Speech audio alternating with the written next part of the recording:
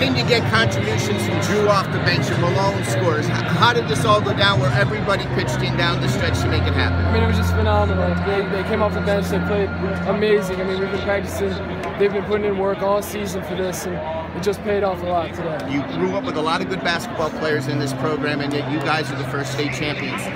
How did it happen with this group? I mean, this group's just got so much heart. I mean, the effort this group put into this season, it's amazing, and it really paid off. George, just talk a little bit about how second half you guys were able to come out. You know, you had a tough shooting in the first half. How you were able to kind of get on track there in the second half offensively? Well, obviously it's hard to shoot here, and we knew that coming in.